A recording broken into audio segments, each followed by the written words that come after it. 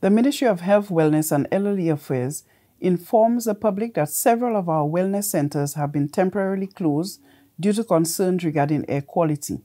We understand the critical importance of these facilities to our community and are committed to addressing those issues swiftly and effectively. In our continued effort to mitigate the potential impacts on the users of these facilities, we have implemented the following measures. 1. All services previously provided by the affected facilities will be redirected to nearby health facilities to ensure the continuity of care and maintain accessibility for the public.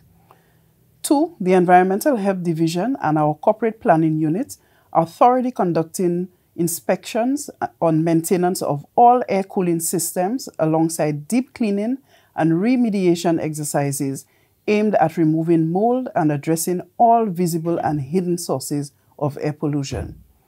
3. We are also actively identifying and addressing potential water sources that may contribute to contamination, implementing intensive cleaning processes to eliminate contaminants and air pollutants in the environment.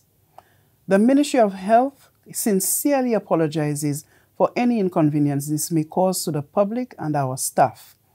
Please be rest assured that we are working diligently to restore the affected facilities to normal operations as quickly as possible. The health and safety of our community remain our top priority. We will continue to provide regular updates on the progress of our interventions. Thank you for your understanding and cooperation during this time.